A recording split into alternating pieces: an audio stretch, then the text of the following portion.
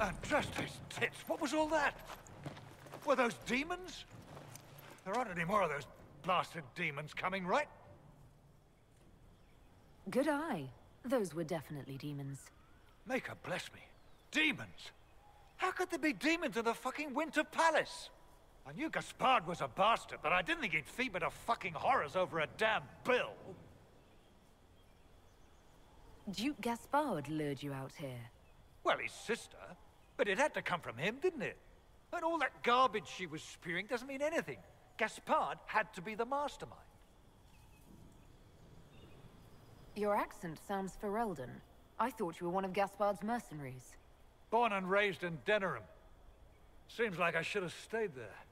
The Duke wanted to move on the palace tonight, but he didn't have enough fancy chevaliers. So he hired me and my men. He had to offer us triple our usual pay to come to Orlais. Sticky, punsy cheesemongers. Want a new job? One that pays better? The Inquisition can always use a good mercenary company. You hiring? I'm game. Anything's better than this bullshit. You want me to talk to the Empress, or the court, or sing a blasted song in a chantry? I'll do it.